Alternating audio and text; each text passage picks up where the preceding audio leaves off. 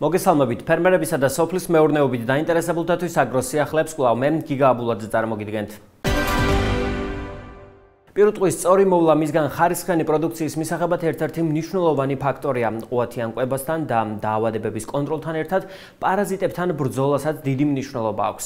მსგავსი პრობლემა განსაკუთრებით მეცხვარეებისთვის იდგა. მომთაბარე პრინციპებიდან გამომდინარე ცხოველის ვეტერინარული კონტროლი რთულად ხერხდებოდა.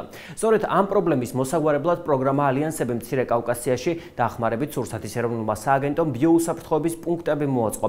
სწორედ აღნიშნული პუნქტი მოინახულა საქართველოში ვიზიტით მყოფმა განვითარებისა და თანამშრომლობის შვეიცარიის სააგენტოს გენერალურმა დირექტორმა მანუელ ზაგერმა.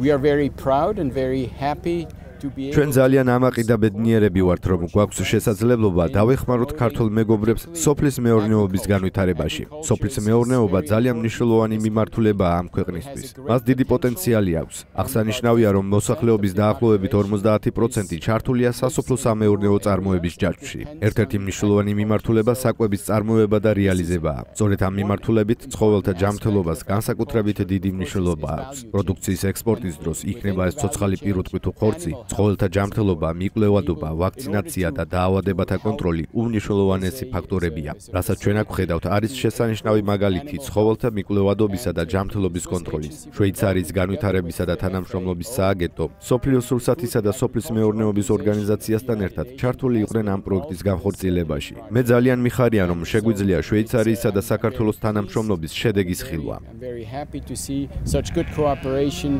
between Switzerland and Georgia. პროგრამა ალიანსები მცირე კავკასიაში ოფისის ხელმძღვანელის თქმით, საქართველოში სოფლისა და სოფლის მეურნეობის განვითარებისთვის მსგავსი პროგრამების განხორციელებას დიდი მნიშვნელობა აქვს.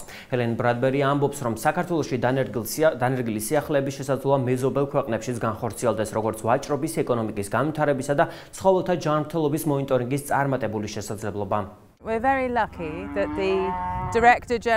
ჩვენ ძალიან იღბლიანები ვართ, რომ SDC-ის დირექტორი ჩამოვიდა და თავად აწვარიელებს საქართველოში მიღწეულ შედეგებს. ეს აჩვენებს, რომ მსგავსი სისტემის ამოქმედება და სახელმწიფოსთან კოორდინირებული მუშაობა შედეგის მომტანია, რასაც დღეს აქ ვხედავთ შესაძლოა დაინერგოს მეზობელ ქვეყნებშიც, მაგალითად სომხეთში. საქართველოსთვის ეს ყველაფერი ძალიან მნიშვნელოვანია. ეს ნიშნავს, რომ ჩვენ შეიძლება გვქონდეს უსაფრთხო ექსპორტი, როგორც ხედავთ, ყველაფერი კარგად მუშაობს. ეკონომიკისა და ვაჭრობის განვითარებისთვის ცხოველთა იდენტიფიკაცია, რეგისტრაციასა და ჯანმრთელობის კონტროლს, რომ განსაკუთრებული მნიშვნელობა აქვს, ეთანხმება მსოფლიო სურსათისა და სოფლის მეურნეობის ორგანიზაციის პროგრამის ხელმძღვანელი მიხეილ სოხაძეც. შვეიცარიის განვითარების სააგენტო გახლავთ თანადამფინანსებად ისეთი უმნიშვნელოვანესი პროექტისა, რომელიცაც ეწოდება იდენტიფიკაცია, რეგისტრაცია და მიკვლევადობის სისტემა. და აღნიშნული სისტემა კი თავისუფლად უზრუნველყოფს იმ კონცეფტის ფერმიდან ჩანგლამდე სახელმწიფოს მიერ კონტროლს, რაც პირდაპირ და უშუალო კავშირში გახლავთ როგორც ცხოველის, ასევე ადამიანის ჯანმრთელობასთან.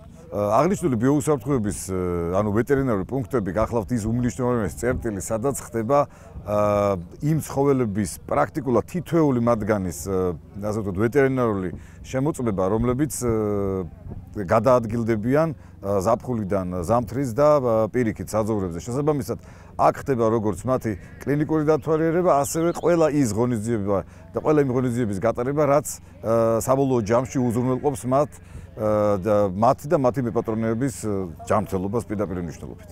რას ნიშნავს ბიოუსაფრთხოების პუნქტი, როგორ ხდება ცხოველთა ჯანმრთელობის კონტროლი და რატომ არის აუცილებელი ის პირუტყვის ან მისი პროდუქტების ექსპორტისას? აგრო სიახლეების სურსათის ეროვნული სააგენტოს ვეტერინარიის დეპარტამენტის უფროს ლაშა ავალიანს ესაუბრა. მოგეხსენებათ, საქართველოში მეცხოველეობა წარმოდგენილია გადასარეკი, ასე ვთქვათ, სისტემით, ანუ ცხოველები განსაკუთრებით ცხვარი წლის განმავლობაში მიემართება საზაფხულო საძოვარზე და ბრუნდება ზამთრის საძოვარზე. არსებობს ისტორიულად არსებული გადასარეკი ტრასები, რომელზეც სურსათის ეროვნულმა სააგენტომ დონორი ორგანიზაციების და მერსიკორპის დახმარებით ააშენა ეგრეთ წოდებული ვეტერინარული ზედამხედველობის, ანუ ბიოუსაფრთხოების პუნქტები. ბიოსაფრთხოების პუნქტებზე ხდება ცხოველების დარწყულება, ანუ მათი მოსასვენებელი ადგილიც არის ამავდროულად. ასევე რაც ყველაზე მთავარია, ხორციელდება ვეტერინარული კონტროლი, რომ დაავადებების გავრცელება არ მოხდეს და ასევე ხდება ცხოველების დამუშავება გარეგან პარაზიტებს. ანუ ცხრების შემთხვევაში მისი ასე ვთქვათ, ჩახტუნება სპეციალურ აბაზანაში, სადაც ის გაიჟღინთება ვეტერინარული პრეპარატით, რომელიც შემდგომ მოკლავს ვექტორებს, ანუ ტკიპებს, ხოლო მსხვილფეხა პირუტყვის შემთხვევაში შეფქვევის სახით იქნება ეს. აქვე ხორციელდება კონტროლი იმ გადაადგილებაზე, ცხოველების გადაადგილებაზე, თუ სად მიემართება და საიდან მოდის და ასევე როგორც უკვე ვახსენე, ხორციელდება ვეტერინარული კონტროლი, ანუ დაავადებებზე ზედამხედველობა, რამდენად ცხოველები არიან ჯანმრთელ მდგომარეობაში და რაიმე დაავადების აღმოჩენის შემთხვევაში, რა თქმა უნდა, სურსათის ეროვნული სააგენტო ერთვება შესაბამისი კომპეტენციის ფარგლებში. ჩავხდეთ მუხრანა ბატონსა თავს დავანგრიათ ბანია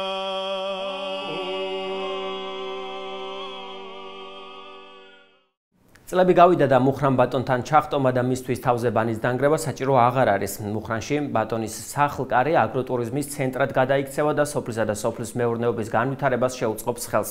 ევროკავშირის მიერ დაფინანსებული პროექტის ერთ-ერთი მიზანი აგრეთვე ადგილობრივების მაქსიმალური ჩართულობის უზრუნველყოფაა.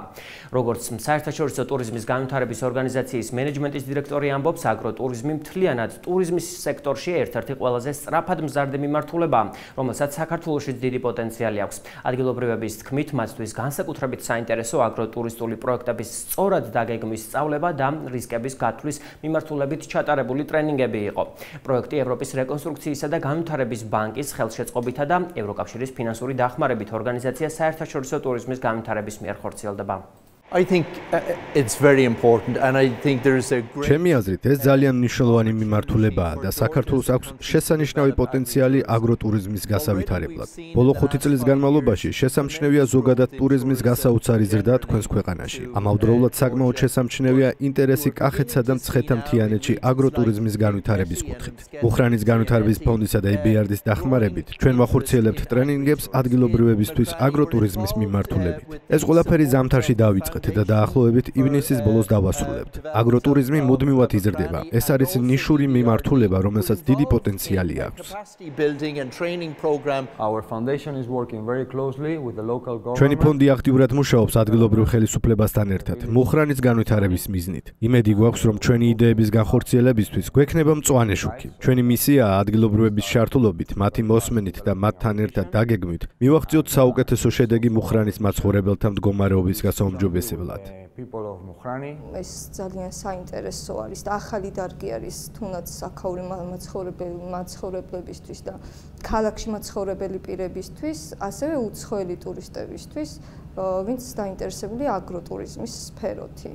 აგროტურიზმში მე პირადად ვხედავ ფერმერული მეურნეობის განვითარებას, ღვინის განვითარებას, იმიტომ რომ არის მრავალფეროვანი ვაზის ჯიშები გვაქვს მუხრანში, უფრო ძირთადად ამას ალბათ. საოჯახო ტიპის სასტუმროების განვითარებასაც თავისთავად. და კონკრეტული ინფორმაციები მივიღე მე რაც მაინტერესებდა და ჩემ ოჯახს რაც აინტერესებდა, ეს არის საოჯახო ტიპის სასტუმროების განვითარება, რასაც ჩვენ დიდი ხანია უკვე გეგმავთ ოჯახში. საქართველოში აგროჟურნალისტიკის განვითარებაზე გასულ გადაცემაშიც ვისაუბრეთ, სადაც სომხეთიდან ჩვენი კოლეგების ვიზიტზე გიამბეთ. დღეს აგრო სიახლეებში ექსკლუზიური ინტერვიუს ბრიტანელ აგროჟურნალისტთან ჰეზერ როუს ბრიგსთან შემოგთავაზებთ. ინტერვიუს შემდეგ კი ეთერში აგრორჩევებით დაგიბრუნდებით.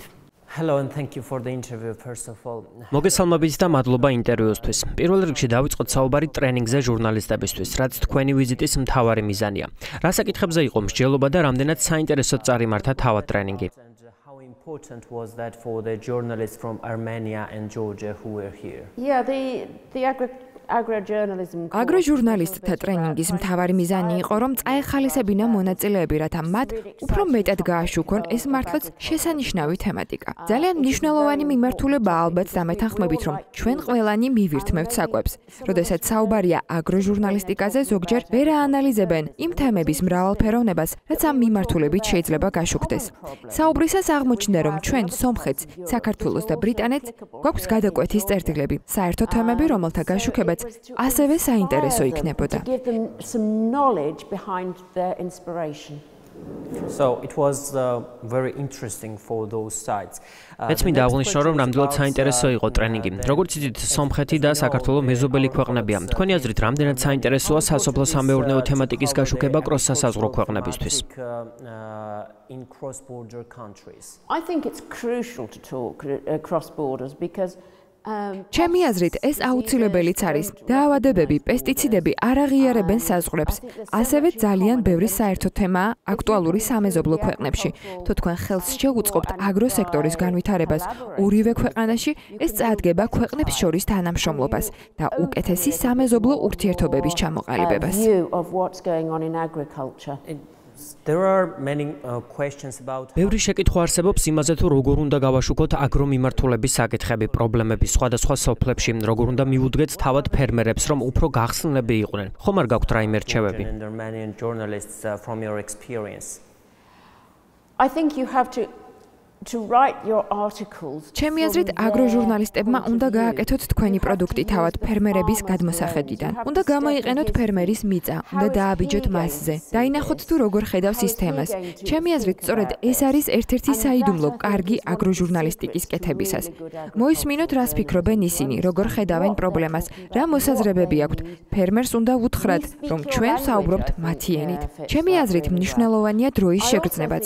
არ ექნება აზრი იმაზე საუბარს თუ რა ხდება ზამთარში, მაშინ, როდესაც უკვე გაზაფხულია და სხვა თემები აქტიურდება.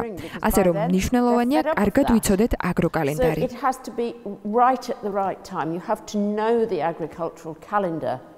Yeah, the agricultural calendar is very important. დიახ, აგროკალენდარი ნამდვილად მნიშვნელოვანია ჟურნალისტისთვის. ასევე საინტერესოა ისენა, რომლითაც ფერმერს ვესაუბრებით. ხშირ შემთხვევაში ჟურნალისტები რთულ წინადადებებს, სიტყვებს იყენებენ, რაც ზოგჯერ მათთან ურთიერთობას ართულებს. როგორია თქვენი გამოცდილება ამ მიმართულებით? How big problem is this and what should journalists do? I think you have to take it on a case by case basis because if they really ჩემი აზრით ეს ყველაფერი ინდივიდუალურად უნდა განვიხილოთ. თუ ფერმერს ვესაუბრებით, შეიძლება არსებობდეს გარკვეული სიტყვა აწყობა რამაც ის შებოჭოს და ჩვენთან საუბრის გაგრძელების სურვილი გაუქროს. მნიშვნელოვანია მოახდინოთ ინტერპრეტირება და ჩვენი სათქმელი განსხვავებული, მარტივი ნაცნობი ენით ვთქვათ. თუ რაღაც საკითხზე მეცნიერს ვესაუბრებით, შემდეგ კი ეს ყველაფერი ხალხს უნდა ვუამბოთ, მნიშვნელოვანია მოახდინოთ საუბრის ინტერპრეტირება. აქვე საინტერესო იქნება თქვენი რეპორტაჟის გასვლის შემდეგ მიხვიდეთ იგივე მეცნიერებთან და კითხოთ, რამდენად სწორად გადმოეცით მათი სათქმელი შინაარსი. ინფორმაციის სისწორე მნიშვნელოვანია, რადგან აგროჟურნალისტიკა არის ინფორმატიული და არა სენსაციური. It's not sensational. And your last words were თქვენი ბოლო სიტყვები ძალიან საინტერესო იყო. როდესაც აგროჟურნალისტიკისთვის სენსაციის მიუღებლობაზე საუბრობდით, მოდით ვისაუბროთ დარგობრივ ჟურნალისტიკაზე. რამდენად მნიშვნელოვანია ჟურნალისტი იყოს ორიენტირებული კონკრეტულ ერთ მიმართულებაზე და ჰქონდეს ამ საკითხის გაშუქების შესაბამისი ბაზაც. For example, how important is this? I think as you need to understand the ჩემი აზრით მნიშვნელოვანია გავითვალისწინოთ, რომ ყველა სექტორი არის ერთმანეთთან ჯაჭვურ ბმაში. თუ თქვენ მუშაობთ ტელევიზიაში, სავარაუდოდ მოგიწევთ საუბარი აგრარულ პოლიტიკაზე, სოციალურ მდგომარეობაზე და რა გავლენა აქვს აგროსექტორს სოციალურ ვითარებაზე ქვეყანაში. ასე რომ, მნიშვნელოვანია აგროჟურნალისტს ჰქონდეს საბაზისო ცოდნა სხვადასხვა მიმართულებით და ამავდროულად სპეციალიზდებოდეს ერთ კონკრეტულ სფეროზე. We all have the environment, so everything is impacted by this. So you have to have ანუ მნიშვნელოვანია რომ გქონდეს ზოგადი ცოდნა სხვადასხვა თემების. choose the specific direction on what you're going to work, yeah? Yes. But with the general knowledge. With the general knowledge in the background and კი, უნდა გქონდეს ძირეული ცოდნა, გამოცდილება და შემდეგ მოძებნო შენი გზა კონკრეტული მიმართულებისკენ. ერთ მაგალითს მოვიყვან. შარლოტ სმიტი ბრიტანეთში ერთ-ერთი საუკეთესო აგროჟურნალისტია. ის აბსოლუტურად განსხვავებულ თემებზე მუშაობდა. ერთ დღესაც სთხოვეს სიუჟეტის მომზადება აგრომიმართულებით. სწორედ ამ სიუჟეტზე მუშაობისას მიხვდა, რომ ეს იყო მიმართულება, რაზეც უნდოდა მუშაობის გაგრძელება. სადაც ხედავდა საკუთარ თავს. ჩემი აზრით, ის დღეს ინსპირაციის წყაროა სხვა ჟურნალისტებისთვის. Whatever the nation, because she made this step and she is so passionate about her agriculture. Very good. ძალიან საინტერესო მაგალითია. საქართველოში და ალბათ სხვა ქვეყნებშიც ერთ-ერთი ყველაზე რთული მომენტია, როდესაც რამდენიმე საინტერესო თემა გაქვს, რომლის გაშუქებაც შეგიძლია. მაგალითად, ხუთი. პროდიუსერი გეუბნება, რომ ამ ხუთიდან მხოლოდ ერთი უნდა მოამზადო. ყოველთვის რთულია ამოარჩიო ყველაზე საინტერესო და მნიშვნელოვანი თემა. თუ არის რაიმე წესები, რომელსაც უნდა მივყვეთ თემის არჩევის დროს. Is there any kind of, I don't know, advices what you should follow at that moment? I think the first thing you need to think about is the timeliness. პირველ რიგში, რაზეც უნდა ვიფიქროთ, არის დრო. მეორე, რამდენად მნიშვნელოვანია საკითხი ფერმერისთვის. პრიორიტეტი შეიძლება მიანიჭოს სწრაფად მოახლოებად საფრთხეს, მაგალითად, ახალ მწერს ან დაუყოვნებლად ჩასატარებელ წამლობას.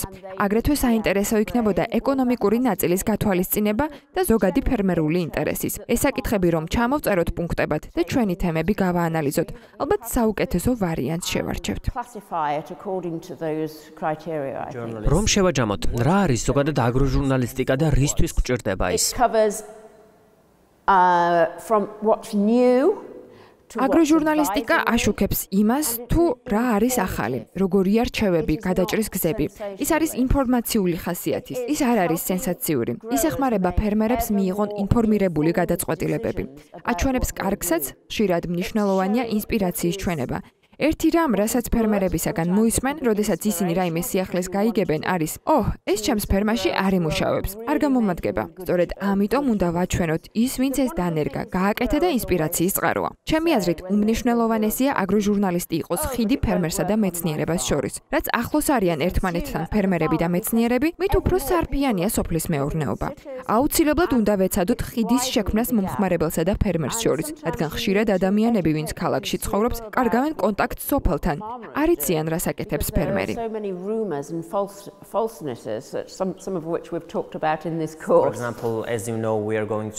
როგორც იცით, სულ მალე სამეზობლო აგროგილდია ჩამოყალიბდება, რომელიც გაერთიანებს არა მხოლოდ ჟურნალისტებს, არამედ ბიზნესს, ხელისუფლებას, ფერმერს, არასამთავრობო სექტორს. მათთვის შექმნის მრგვალმაგიდა, სადაც განხილული იქნება ყველა მნიშვნელოვანი, საინტერესო და აქტუალური საკითხი სოფლის მეურნეობაში. ჰეზერ, თქვენი აზრით, რამდენად საინტერესო და მნიშვნელოვანი იქნება სამეზობლო აგროგილდიის შექმნა? Agriculture and agro sector in general. What do you think? How important will this be? I think this is one of the best steps. ჩემი აზრით, ეს არის ერთ-ერთი საუკეთესო ნაბიჯი, რაც შეიძლება გადადგათ. ეს იქნება შესანიშნავი შესაძლებლობა, რადგან რაც მეტია დიალოგი, რაც მეტია კომუნიკაცია, სექტორს შორისი თანამშრომლობა შედეგები ბევრად მარტივად მიიღწევა. მე გილოცავთ ამ შესანიშნავ წამოწყებას. მადლობა ინტერვიუსთვის, ჩემთვის ძალიან საინტერესო იყო თქვენთან საუბარი. ჩემთვის დიდი პატივია საქართველოში სტუმრება. თვალს ვადევნებ აგროჟურნალისტიკის განვითარებას თქვენს ქვეყანაში და მინდა აღვნიშნო, რომ ის უკვე ინსპირაციის წყაროა. რეკლამა აგროსიახლეებში. დაგვიკავშირდით 577 69 4102. აგროსესხებისა და შემოსავლის დაზღვევის მიზნით ფერმერებისთვის ფინკა ბანკმა და GPI ჰოლდინგმა ურთიერთთანამშრომლობის მემორანდუმს მოაწერეს ხელი. ამ საინტერესო და ერთობლივ პროექტზე სასაუბროთ ჩვენთან სტუმრად ფინკა ბანკის საკრედიტო დეპარტამენტის უფროსი ირაკლი აბაშიძე და GPI ჰოლდინგის პროექტების მენეჯერი ნათია ფერაძე გვესტუმრნენ. მადლობა სტუმრობისთვის, საინტერესოა რა ექსკლუზიურ პირობებს სთავაზობთ ფერმერებს. მოგესალმებით. ფინკა ბანკი და GPI ჰოლდინგი საკმაოდ დიდი ხანია დაახლოებით უკვე 2 წელია რაც თანამშრომლობენ და ერთობლივად საკმაოდ ბევრი პროექტი გვაქვს განხორციელებული. ჩვენთვის ძალიან მნიშვნელოვანია ჩვენი კლიენტების კომფორტი, განსაკუთრებით ისეთ რეგიონებში, სადაც ფინკა ბანკს აქვს ფილიალები და ხელმისაწვდომი დაზღვევა არ არის, ასე ვთქვათ. ძალიან მნიშვნელოვანია, რომ ესეთი კლიენტებისთვისაც იყოს ხელმისაწვდომი დაზღვევა. ამიტომაც გადაწყვეტებთ, რომ ამჯერად უკვე ვითანამშრომლობთ აგროდაზღვევის მიმართულებით და ფინკა ბანკის ნებისმიერ კლიენტს უკვე შეეძლოს, ასე ვთქვათ, აგროდაზღვევით სარგებლობა. ერთი სარგებლის პრინციპით ფინკა ბანკის ყველა ფილიალში შეიძინოს როგორც აგროდაზღვევის პოლისი, ასევე ისარგებლოს ძალიან ექსკლუზიური პირობებით, რასაც ირაკლი ცოტა მოგვიანებით გაგვაცნობს. რა ტიპის დახმარებაზეა საუბარი? მოგესალმებით, სალომე. კარგი სიახლე გვაქვს ფერმერებისთვის. ფინკა ბანკს და GPI-ის ერთობლივი პროდუქტი. ამ პროდუქტით ვაერთიანებთ რამოდენიმე პროდუქტს, რომელიც გვინდა უკვე შევთავაზოთ ჩვენ ფერმერებს. ეს არის უპროცენტო აგრო დაზღვევის განოდება. ეს არის სპეციალური პირობები აგროსესხებზე. და ასევე გადახდის გრაფიკი, ამ სესხის გადახდის გრაფიკი, რომელიც მორგებული იქნება თვითონ ფერმერის შემოსავლებზე, ანუ იმ კულტურის შემოსავლებზე, რომელზედაც ჩვენ უნდა გავცეთ სესხი და დავაფინანსოთ ეს სესხი. შესაბამისად, აქ რაც ძალიან მნიშვნელოვანი არის ფაქტიურად ამ ყველა ბენეფიტთან ერთად ფერმერი ასევე იღებს დაზღვეულ მოსავალს და თქვენ მოგეხსენებათ იგივე წინა წლების სტატისტიკა რო ავიღოთ, საკმაოდ ბევრი სტიქიური უბედურებები მოხდა და შესაბამისად ბევრს დაესეტყვა, ბევრს მოეყინა მოსავალი და აქედან გამომდინარე ის სესხები, რომელიც უნდა გადაეხადათ ბანკში, შეექმნათ პრობლემები. აქედან გამომდინარე სწორედ ესეთი პაკეტური პროდუქტის საშუალებას აძლევს ფერმერს უკვე რომ აიღოს სესხი, ისარგებლოს უპროცენტო აგრო დაზღვევით და ასევე შემოსავალი იყოს მისი დაზღვეული და მშვიდად გადაიხადოს ესე ვთქვათ ეს სესხი უკვე. თქვენ ზარალზე საუბრობდით, რამდენი არის ანაზღაურებული ზარალი უკვე მონაცავებით? ამაზე უფრო დაზღვევის მიმართულებით მე ჩავერთვები. ამ კუთხით ერთ ციფრს დავასახელებდი ძალიან დიდი სიამოვნებით, ესე ვთქვათ და სიამაყით, იქიდან გამომდინარე ციფრი ნამდვილად არ არის ვთქვათ დაბალი. მხოლოდ GPI Holding-ის მიერ მხოლოდ აგრო დაზღვევის მიმართულებით 2017 წელს, ანუ შარშან აგრო დაზღვევის მიმართულებით ანაზღაურდა 5 მილიონზე მეტი ლარი. წარმოიდგინეთ, ეს არის ის ციფრი, ზუსტად აი ეს ვთქვათ ის ზარალი, რაც მიადგებოდა პირდაპირ მოსახლეობას, ფერმერებს, რომ არ ქონოდათ იმ მომენტში დაზღვევა. ამიტომაც მარტო ამ ციფრიდან გამომდინარე შეგვიძლია ვნახოთ და თვალსაჩინო დავინახოთ, რამდენად მნიშვნელოვანია ფერმერისათვის, რომ ქონდეს დაზღვევა ყველაზე ისეთ მომენტში, როდესაც ყველაზე მეტად ჭირდება მას ეს. რა პროცედურები უნდა გაიაროს ფერმერმა იმისათვის, რომ უპრობლემოდ მოხვდეს თქვენს ერთობლივ პროგრამაში? ზოგიერთ დაზღვევის კუთხით. კი ბატონო, მე სესხების კუთხით მივისაუბრე. ანუ რაც შეეხება დაზღვევის კუთხით, აქ არის ორი მიმართულება, რომელიც უნდა აღვნიშნოთ. პირველი მიმართულება არის სუბსიდირებული აგროდაზღვევის პროგრამა, რასაც სახელმწიფო სთავაზობს თავის, ასე ვთქვათ, ბენეფიციარებს და აქ არის კონკრეტულად განსაზღვრული ის კატეგორია ფერმერებისა, რომლებთაც შეუძლიათ ისარგებლონ კონკრეტულად აი ამ სუბსიდირების პროგრამით. ერთი არის ის, რომ მას უნდა კონდეს მას უნდა მოყავდეს მოსავალი ისეთ მიწაზე, რომელიც არის დარეგისტრირებული და ეს ამ მიწის ფართობი არ უნდა აღემატებოდეს 5 ჰექტარს. მხოლოდ მარცვლეული შემთხვევაში არის გამონაკლისი, როდესაც ეს ფართობი არის 30 ჰექტარი. ყველა ისეთ ფერმერს, რომელსაც დარეგისტრირებული აქვს მიწა და 5 ჰექტარს ან 30 ჰექტარს მარცვლეული შემთხვევაში არ აღემატება, ეს ფართი ასეთ შემთხვევაში ყველა შეუძლია რომ სუბსიდირებით ისარგებლოს. და რას გულისხმობს სუბსიდირება ამ შემთხვევაში, რაც თავაზობს სახელმწიფო, თუ ამ კრიტერიუმებს აკმაყოფილებს ჩვენი ფერმერი, ასეთ შემთხვევაში სახელმწიფო იხდის ჯამური, ესე ვთქვათ, დაზღვევის ღირებულების 70%-ს. მხოლოდ ვაზის შემთხვევაში არის გამონაკლისი, როდესაც 50% იხდის. წარმოიდგინეთ, 70% საკმაოდ დიდი, ესე ვთქვათ, წილია და საკმაოდ კარგი შანსი არის ფერმერებისთვის, რომ ისარგებლონ აი ამ სუბსიდირების პროგრამით. თუმცა, ეხლა გადავიდეთ ისეთ ფერმერებზე მეორე მიმართულებაზე, რომლებიც ვერ ისარგებლებენ, ან მიწა არის მაგალითად არ არის დარეგისტრირებული, ან მიწის ფართობი აღემატება 5 ჰექტარს.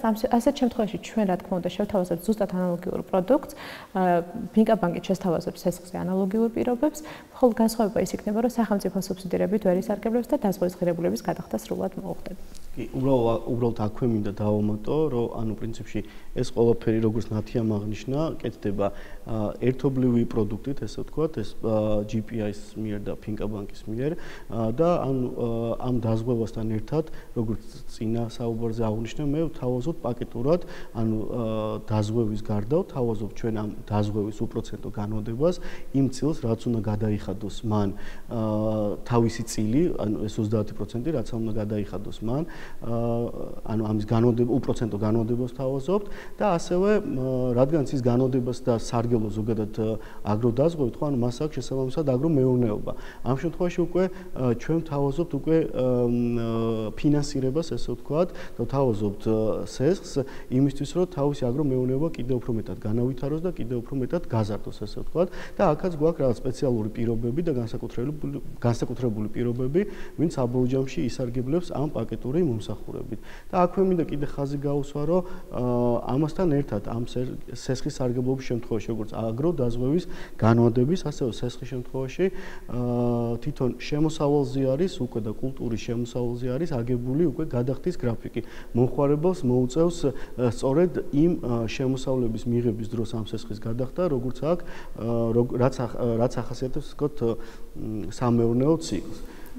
წელიწადში რა დაუჯდება ფერმერს ეს დაზღვევა და რა ტიპის კულტურებზე ვრცელდება, ესეც საინტერესოა. ფაქტობრივად ყველა ტიპის კულტურაზე ეს თქვა ვრცელდება ეს აგროდაზღვევის სუბსიდირების პროგრამა, რაც კი საქართველოში მოყავთ და როგორც აღნიშნე სუბსიდირების წილი ყველა კულტურაზე გარდა ვაზის არის 70% და მაგალითად ერთ-ერთი კულტურის მაგალითზე რო ვთქვათ, ყველა კულტურას თავისთავად სხვადასხვა ღირებულება აქვს, მაგალითად ხორბალი თუ მოყავს კლიენტს და ნუ ვთქვათ 1 ჰექტარი მიწის ფართობზე, აი ამ ICT პოლისის ღირებულება იქნებოდა წელიწადში 100 ლარი და ამ შემთხვევაში 70%, ანუ 70 ლარი იქნებოდა გადახდილი სახელმწიფოს მიერ და 30 ლარი დაუჯდებოდა აი ამ კონკრეტულ кейსზე, მაგალითად რო ვთქვათ, ჩვენ ფერმერს დაზღვევა აი ესეთი პოლისისა.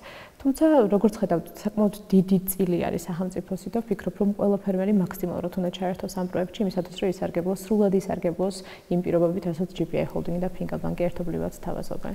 სალმე აქვე დავამატოთ თქვენ წინა კითხვაზე დასვით ესეთი შეკითხვა დასვით თუ როგორ უნდა ისარგებლო და სად უნდა ისარგებლო, ხო? აუცილებლად აქ კიდევ ერთხელ ხაზს გავუსმევ, რომ აუცილებლად ის ფერმერები, ის ადამიანები, რომლებიც ეწევიან სოფლის მეურნეობას, უნდა მოვიდნენ Pinka Bank-ის ყველა ფილიალში, ნებისმიერ ფილიალში და შესაბამისად შეუძლიათ უკვე ნებისმიერი ფილიალიდან ისარგებლონ უკვე ამ პროდუქტით. ჩვენ საკმაოდ ფართოქსელი გვაქვს და საკმაოდ ბევრი ფილიალი თუ არ წარმოდგენილი რეგიონში და ჩვენი ფილიალები უკვე მზად არიან ესე ვთქვა და უკვე აქტიურად მუშაობენ ამ მიმართულებით, რომ მოემსახურო ყველა დაინტერესებულ პიროვნებას, რომელსაც სურს ისარგებლოს ამ პაკეტური პროდუქტით, რომელსაც თავაზობთ GPI და Pinka Bank-ი ერთობლივად. თვითონ რაც შეეხება თუ რაღაც სანამ ფილიალში მოვიდნენ ექნებათ კითხვები, შესაძლებელია დარეკონ ჩვენს ხელხაზზე, Pinka Bank-ის ხელხაზზე, რომელზედაც უკვე ამომწურავ პასუხს გასცემენ, ესე ვთქვათ, ყველა იმ კითხვასთან დაკავშირებით, რაც მათ თავიდან გაუჩნდებათ. მაგრამ ჩემი მოწოდება ესე ვთქვათ, ფერმერების მიმართ, რომ აუცილებლად მობრძანდნენ ფილიალში და გაესაუბრონ უკვე საკრედიტო ექსპერტებს, რომ უკვე დეტალები გაარკვიონ, ესე ვთქვათ, ამ მიმართულებით და ისარგებლონ მართლაც იმ კარგი ერთობლივი პროდუქტით, რაც შევქმნით ბაზარზე Pinka Bank-მა და GPI-მ ერთობლივად. საუბრიდან გამომდინარე, თქვენც დამეთანხმებით, რომ ძალიან მნიშვნელოვანი პროცესია ფერმერის ურთიერთობა ბანკთან, სადაზღვევო კომპანიასთან და სახელმწიფოსთან, რა თქმა უნდა, რა შედეგებზე გადიხართ, გამოცდილებაზე რომ ისაუბროთ და თქვენი დაინტერესება რა არის ამ პროცესიდან, ალბათ საინტერესო იქნება ფერმერებისთვის და ზოგადად თემით დაინტერესებული ადამიანებისთვის. ამაზე სესხების მიმართულებით მე ვისაუბრებ. შარშან, როგორც ნათიამ აღნიშნა წინა კითხვის დროს, ჩვენ აქტიურად თანამშრომლობთ GPI-სთან ერთად და საკმაოდ კარგი პარტნიორული ურთიერთობა ჩამოგვიყალიბდა, ესე ვთქვათ, შარშანდელი სეზონიდან გამომდინარე და სწორედ წელსაც მაგიტომაც გადავწყვეტეთ, რომ კიდე უფრო მეტად აქტიურად გვეთანამშრომლო და შეგვექმნა პროდუქტი. ეხლა თვითონ ფერმერებს რო უთხრათ, თუ რისთვის იქნება კარგი, ხო? მე ანუ ხაზი გავუსმევ კიდევ ერთხელ ვისაუბრებ ამასთან დაკავშირებით, რომ ფაქტობრივად ჩვენ ამ პაკეტში ვთავაზობთ რამოდენიმე ტიპის მომსახურებას, ხო? ეს არის აგროდაზღვევის განვადება, ეს არის აგროსესხის სპეციალური პირობებით და ეს არის ფაქტობრივად მოსავლის დაზღვევა. ეს ძალიან მნიშვნელოვანია, რადგანაც კიდევ ერთხელ ხაზს გავუსმევ, შარშანაც და შარშაწინაც იყო სტიქიური მოვლენები, რომლებმაც იგივე გამოიწვია მოსავლის განადგურება, ან 100%-ით, ან ნახევარი გაუნადგურა ფერმერს, რომელსაც საბოლოო ჯამში უკვე პრობლემა შეექმნა გადახდასთან დაკავშირებით. აქედან გამომდინარე, თუ უკვე ისარგებლეს პაკეტურად ამ პროდუქტით, ექნება Pinka Bank-ის სესხი, ექნება GPI-ის მოსავლის დაზღვევა, შესაბამისად უფრო მშვიდად გააკეთებს ამ ინვესტიციას და უფრო მშვიდად გადადგოს იმ ნაბიჯს, რომ უფრო მეტად გააფართოვოს თავისი მეურნეობა და განავითაროს იმაზე უფრო მეტად, ვიდრე ეხლა საქმიანობს.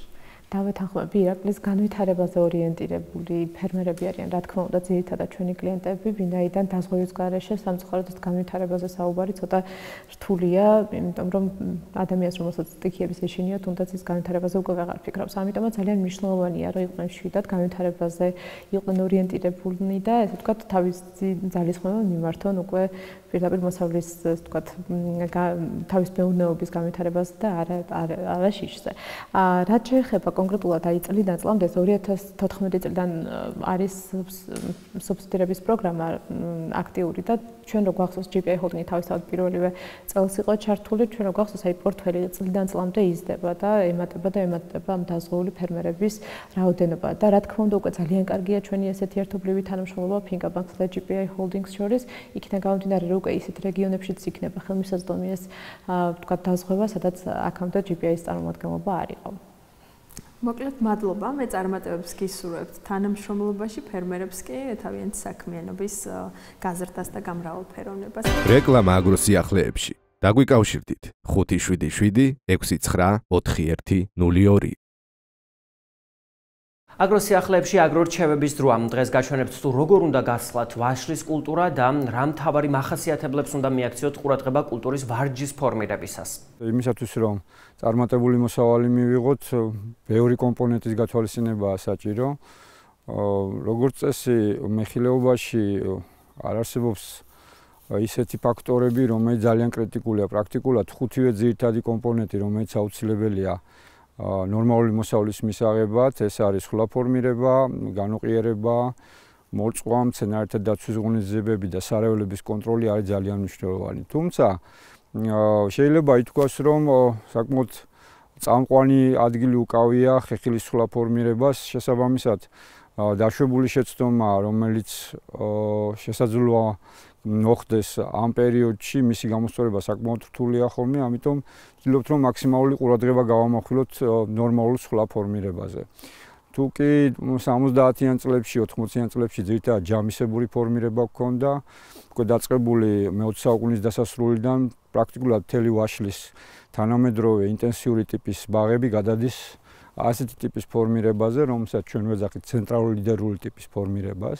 განსხვავებით სხვა ძველი არსებული ხლაფორმირების სისტემიდან, აქ ჩვენ გვაქვს ერთი კარგად გამოკვეთილი ცენტრალური ლიდერი, აი თქვენ ხედავთ ცენტრალურ ღერძს და შესაბამისად გამოკვეთილი ასევე დედატოტები, რომელსაც ჩვენ პირველი იარუსის ტოტებს ვეძახით. იძლევა საშუალება ასეთი ტიპის ფორმირება მივიღოთ ეგრეთ წოდებული კონუსისებური ფორმა. კონუსისებური ფორმა იძლევა საშუალებას, რომ თითოეული ფოთოლი გაცილებით უფრო აქტიურად და ეფექტურად იყოს მიფიცხებული მზეზე, შესაბამისად მათი მარგი ქმედება გაცილებით უფრო უკეთესია და ამ ფორმატით ხე გაცილებით უფრო პროდუქტიულ, უფრო კარგ მოსავალს იძლევა, ნაყოფების სიმსხო გაცილებით უფრო უკეთესია ვიდრე ჩვეულებრივ შემთხვევაში. გასხლა ფორმირება იწყება, რა თქმა უნდა, დარგვისთანავე. ძირითადი მიდგომა არის დარგვის შემდეგ და როდესაც დავრგავთ ნერგს, იჭრება მეტრი-მეტრ-20-ის სიმაღლეზე.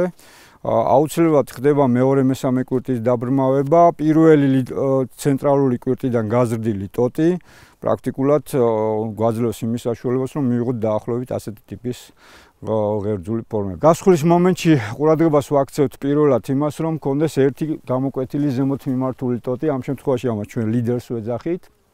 სხვა ყველა ტოტი, რომლებიც მიმართულია და მათ კონკურენტებს ვეძახით, რეალურად მათი კონკურენტების ამოჭრა ხდება ხოლმე. დარჩენილი ტოტების ეგრეთ წოდებული გამარტივება ხდება, ანუ თითოეულ ტოტზე განტოტების საშუალებას შედარებით უფრო ნაკლებად ვაძლევთ და თითოეული ტოტი ინვითარებს ცალკეულ კარგად გამოკვეთილ ტოტს, რომელზეც თითოეული ნაყოფები არის განლაგებული. პირველი იარუსია მაგალითად აქ უკვე გამოკვეთილი, მეორე იარუსი გვაქვს და შემდგომში განვითარების შემდეგ მესამე იარუსის განვითარებაც იქნება შესაძლებელი. თანამედროვე მეხილეობა, ინტენსიური მეხილეობა მიმართულება ძირითადად არის მიმართული იქითკენ, რომ რაც შეიძლება მეტი რაოდენობის ძირები იყოს ჰექტარზე და ამის ხარჯზე მოხდეს მოსავლიანობის გაზრდა და არაერთ ხეზე მოსავლიანობის ზრდის მხრივ. როგორც წესი, ჯობია რომ ხეს კონდეს სწორი ფორმა, ამიტომ ჩვენ ვხედავთ რომ აქ დაახლოებით 3-4 ტოტი მიდის ზემოთ. ეხლა აქედან დავტოვებ მხოლოდ ერთ ლიდერს.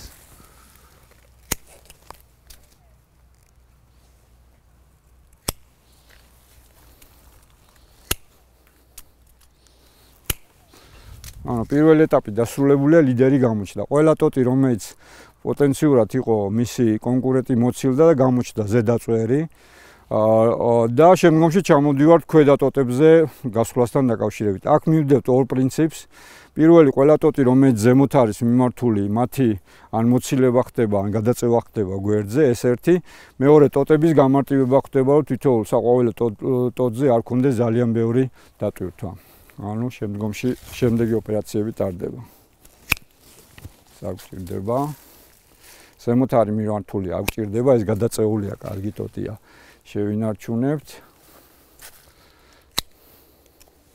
ზემოთა ტოტია, აღჭირდება. არც ეს ტოტები იქნება სასურველი, ზემოთ მიმართული ტოტია.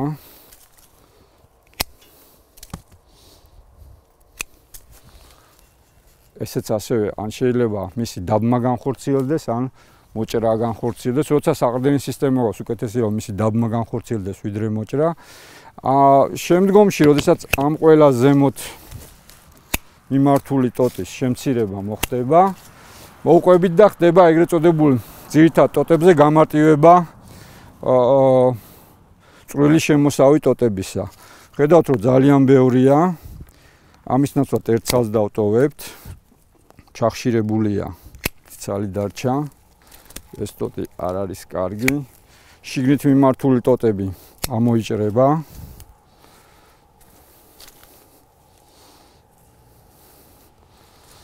ერთმანეთში გადახლართული ტოტები, რომლებიც არის, ესეც იჭრება.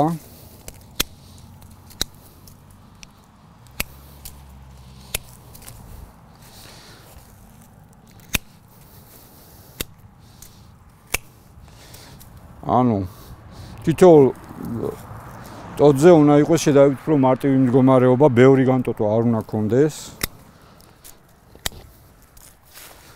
აქაც მაგალითად ხშირია ტოტების რაოდენობა. შევამცირებთ.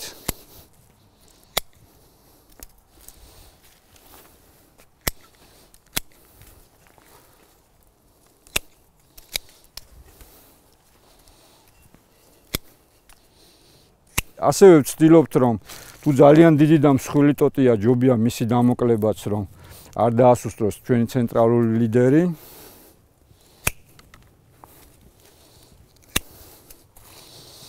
ქვემოთ დაწეული ტოტებიც ასევე მათი დამოკლება მოხდება, ან ამოჭრა მოხდება. აი ეს ტოტები რომლებიც გვერდზეა მიმართული, ამებს ხელს არ ვახლებთ, იმიტომ საყვავილე კვირტები გვაქვს პრაქტიკულად განლაგებული.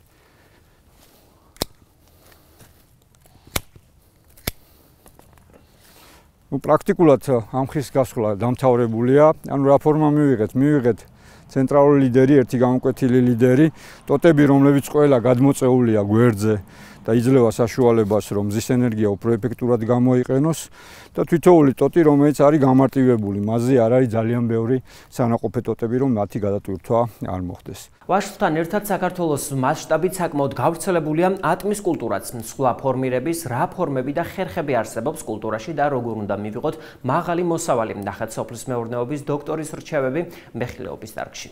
სხვა ფორმირება ძალიან საინტერესოა იმ თვალსაზრისით, რომ ყველა თითოეული ხეხილოვან კულტურას თავისებური მიდგომა ჭირდება. თუკი ჩვენ ვაშზე ვისაუბრეთ და იყო ძირითადად ცენტრალური ლიდერული ფორმირება, როცა გადავდივართ სხვა კულტურაზე, შეიძლება აბსოლუტურად განსხვავებული კონცეპტუალურად სხვანაირად უდგებოდეთ ამ საქმეს. ამის კარგი მაგალითია ატმის მაგალითი.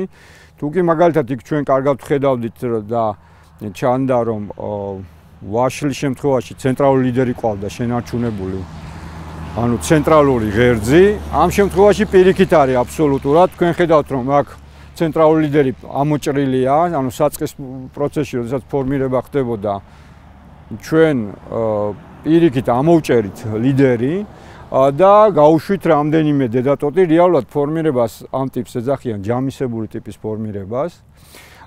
ჯამისებური ტიპის ფორმირების შემთხვევაში მთლიანად იცვლება მიდგომა. იქ თუ გქონდა ჩვენ ერთი ლიდერი, რომელიც მიდიოდა, აქ ჩვენ გვაქვს რამდენიმე გადაშლილი ტოტი. ზოგ შემთხვევაში ასეთი ტიპის ფორმირებას ეძახიან ხოლმე მულტილიდერულ ფორმირებასაც, ანუ პრაქტიკულად თითოეულია ლიდერი, მაგრამ შიგნით არის განვითარებული. რაც შეეხება ატმის კულტურას, რამდენიმე მიდგომა გვაქვს. გვაქვს ერთი ტრადიციული მიდგომა, რომელზეც მე დღეს ვისაუბრებ, ეს არის მიდგომა, როდესაც პრაქტიკულად ყოველი ახალი სანაყოფე ტოტი რომელიც მოდის ატამზე, იგი აუცილებლად მოკლდება.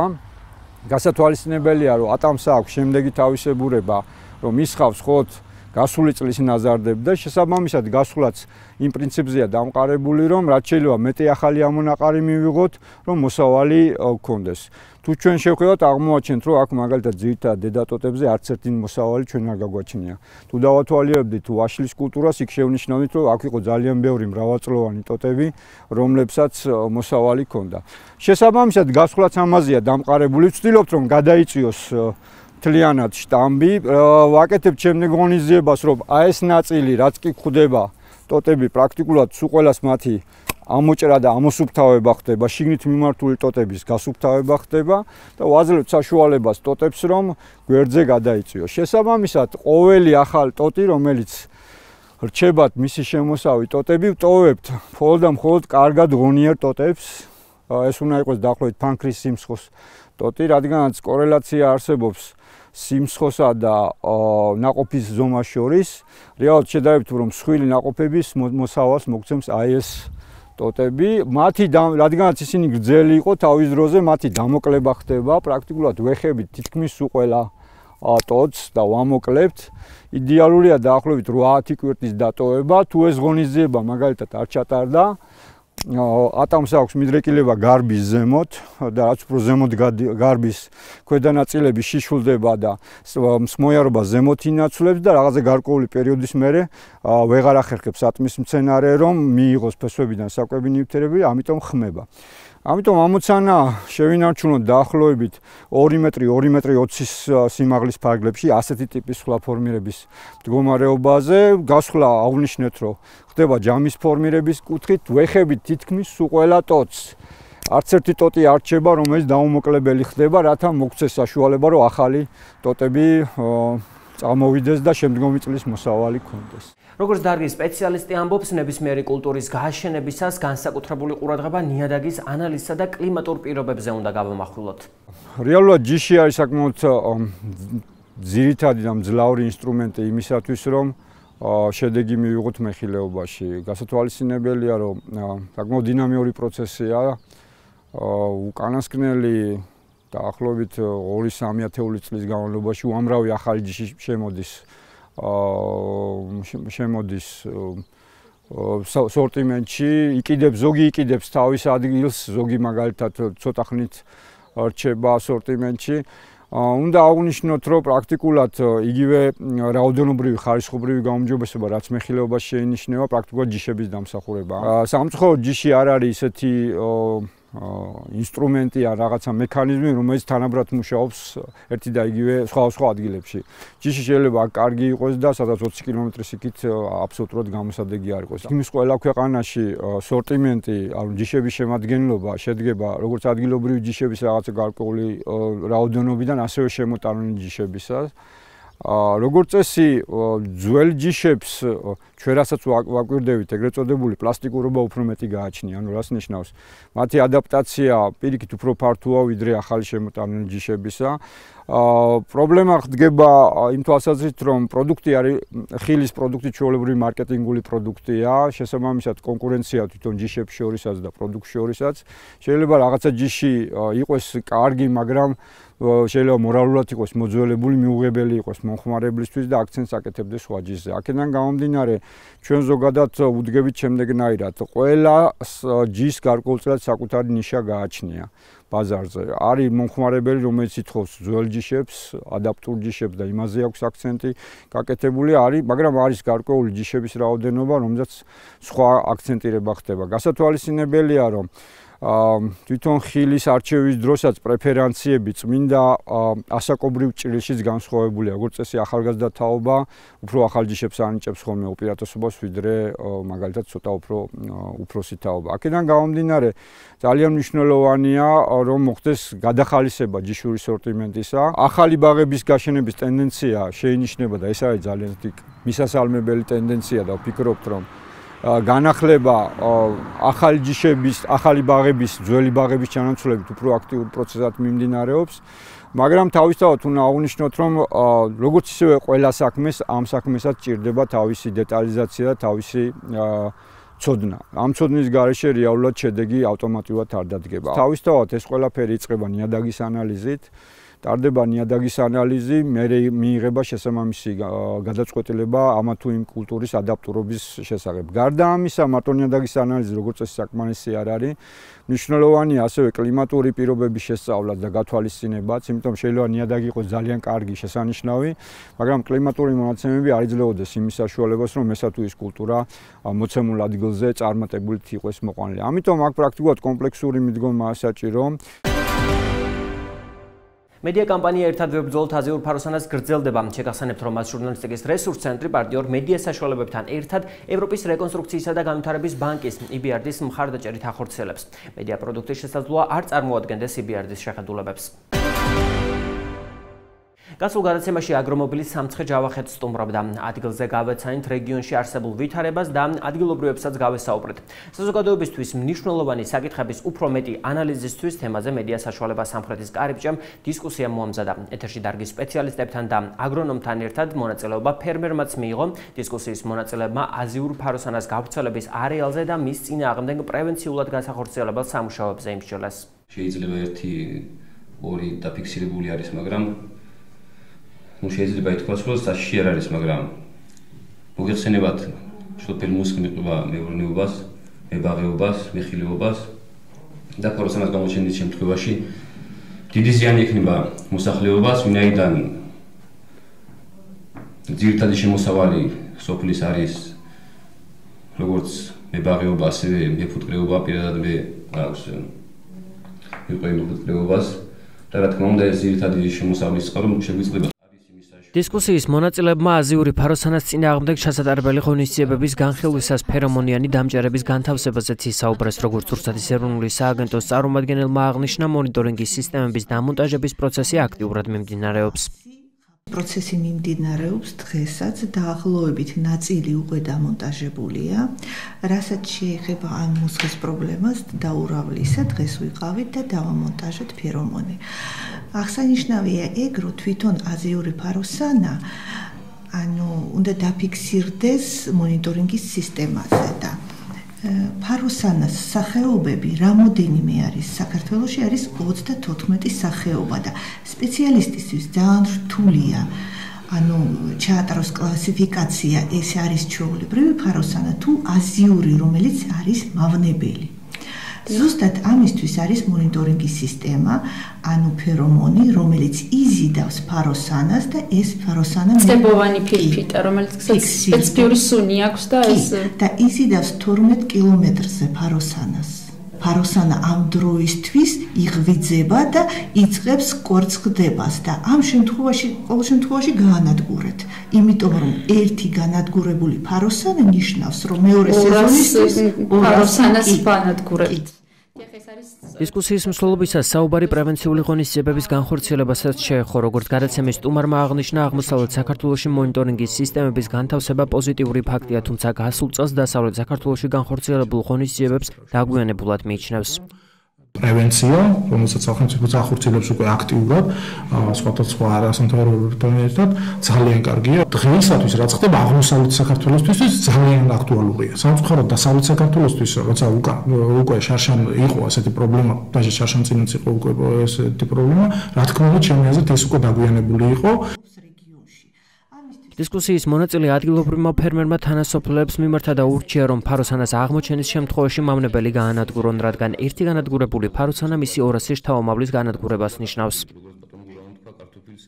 ყველა ვინც ნახავს აუცილებლად ფაროსანას კი არა მსგავსიც რომ იყოს ანადგურებს, იმიტომ რომ ეს თემა რა თქმა უნდა ტელევიზიით და ყველანაირად რომ ძალიან მავნებელია და ყოველს ანადგურებს შესაბამისად მებაღეობას, როგორც გითხარით, მიდიეთ მეფუტკრეობას მიყვებით და ყოველი თუ გაგვინადგურა არანაირი შემოსავალი არ გვექნება.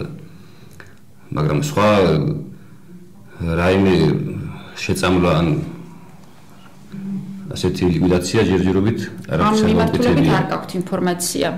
არ გვაქვს კი. თუ კი იქნება გარკვეული ოდენობა ფაროსანასის შემდგომი ნაბიჯები, მერე არის ქიმიური შეწამლა, მაგრამ მარტო იმ არეალისა, სადაც იყო დაფიქსირებული, იმიტომ ჩვენ მასიურად იმ არეალის იგულისხმება თქვენ თქვით რომ დაახლოებით 12 კილომეტრში იზიდავს და ანუ 12 კილომეტრს გულისხმობთ დაახლოებით მანძილს მასთან. დიახ, მაგრამ აი აზიური ფაროსანა ეს არის ანუ ბაღლინჯო, რომელიც ანადგურებს მოსავალს, ხო?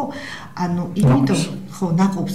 იმიტომ აი ამ პერიოდისთვის სანამ არ გვექნება მონიტორინგის შედეგები, ჩვენ არაფერი არ შეგვიძლია ერთადერთი თუ მოსახლე ნახავს ბაღლინჯოს და ჩათვლის რომ ეს ან ფაროსანა, მავნებელი ან ჩვეულებრივი უნდა გაანადგუროს. ადგილობრივი მოსახლეობის ინფორმირების მიზნით დისკუსიები საქართველოს რეგიონულ მაუწყებლებში მომავალშიც გაგრძელდება. აზიურ ფაროსანასთან ბრძოლის თემას მომდევნო გადაცემებშიც დაუბრუნდებით. მავნებელთან დაკავშირებით ნებისმიერი კითხვის შემთხვევაში მოგწერეთ ჩვენი Facebook-ის ოფიციალურ გვერდზე ქართული შრიფტით აგრო სიახლეები. აქვე შეგახსენებთ, რომ მედია კამპანიას ერთად ებრძოლოთ აზიურ ფაროსანას ჟურნალისტიკის რესურს ცენტრი, ევროპის რეკონსტრუქციისა და განვითარების ბანკი CBRD-ს მხარდაჭერით ახორციელებს. მედია პროდუქტი შესაძლოა არ წარმოადგენდეს CBRD-ს შეხედულებებს. დღეს კი მიამით გემშვიდობებით. აქვე შეგახსენებთ, რომ ჩვენი დღევანდელი და სხვა ყველა გადაცემების ნახვა შეგიძლიათ ჩვენი Facebook-ის ოფიციალურ გვერდზე ქართული შრიფტით აგრო სიახლეები, აგრეთვე ჟურნალისტიკის რესურს ცენტრის ვებ გვერდზე jrc.g, სადაც აგრო სიახლეებთან ერთად სხვა ბევრ საინტერესო თემასაც ნახავთ. ნახვამდის.